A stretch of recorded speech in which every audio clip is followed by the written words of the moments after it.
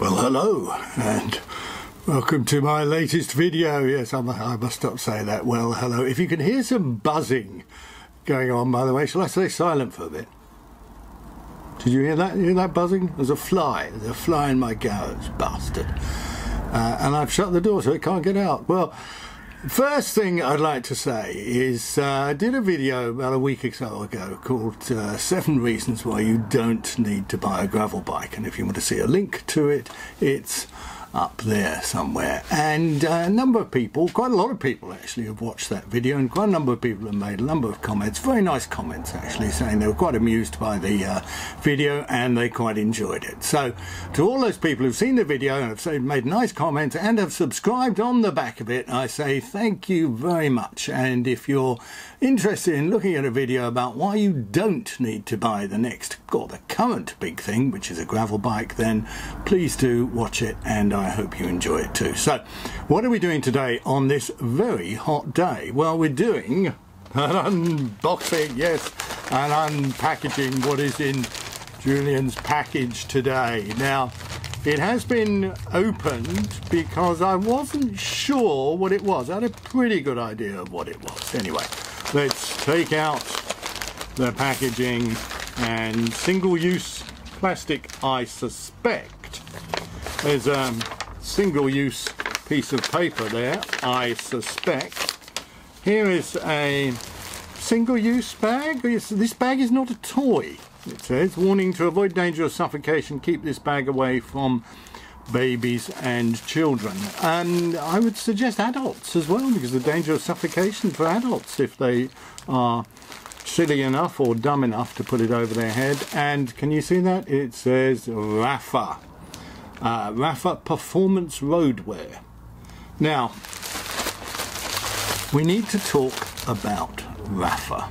Now, lots of people have a habit of describing those cyclists who wear Rapha as Rapha wankers, and I have myself been guilty of this particular offence. But I should say, in my defence, a bit like a fat person saying it's okay to call people fat because I'm fat myself, is I can call people Rapha wankers because I am myself, yes, boys and girls, a Rapha wanker. I've been buying Rapha for quite a number of years. Now, I will say that quite a lot of the Rapha stuff I've bought I have since sold for various reasons. Sometimes it's not turned out to be quite as good as I thought it was at the beginning. Sometimes it was just not quite right. I remember buying a wind jacket which was described as a packable wind jacket. Now, this was before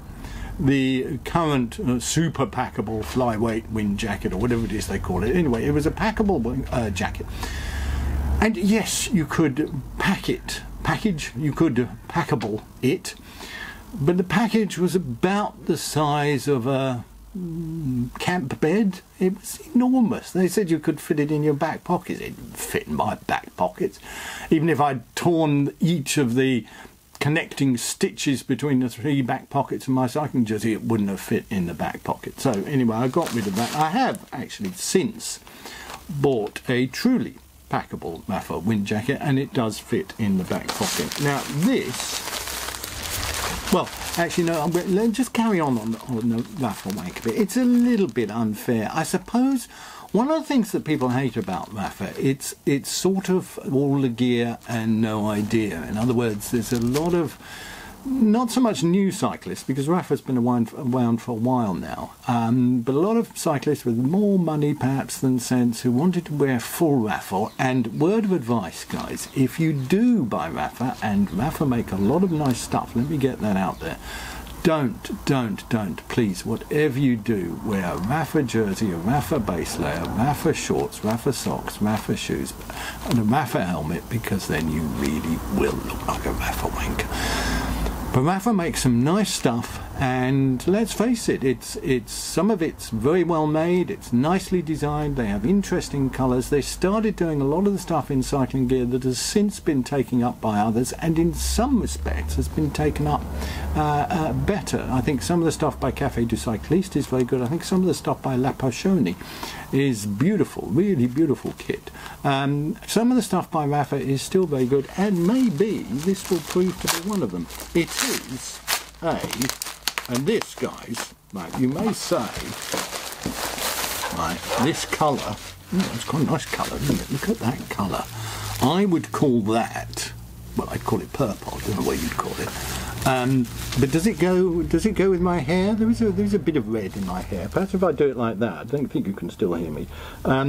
You'll see the red above the purple. Does that look a bit weird, or does it look like something rather nice? So there's a Rapha label here, and the Rapha label says Brevet lightweight jersey. So it's a Brevet, which is their kind of long distance Audax, maybe gravel, maybe not gravel. I'm not into gravel riding, as you will know, since my unfortunate debacle. I'm just unfolding this here while you can't see a little bit of single-use tissue paper there. I'm going to hold it up, and it's rather nice, isn't it? You've got to say, this is the lighter of the Brevet jerseys. There's a kind of wind block version, and I'm hoping, well, I'm not going to say too much, but I'm thinking of doing a ride, let's just call it that, for which this jersey might be ideally suited. Now, it's got,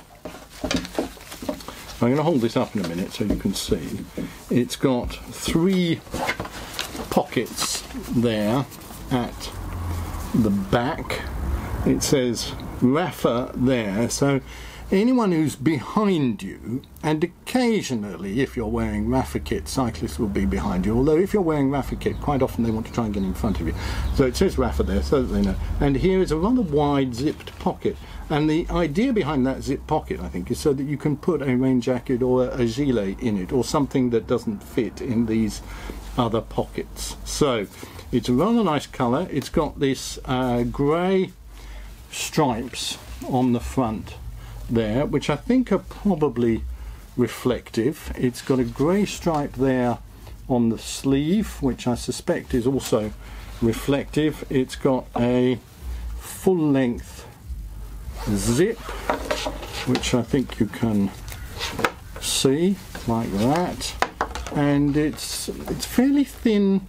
It's kind of mesh on the back. I don't know if you can see that. I can vaguely see my camera through this, so I don't know if you can see my head through this. It's kind of meshy. Does that make sense? It's meshy. And there's a label, and is that an inside pocket? Sort of like an inside pocket.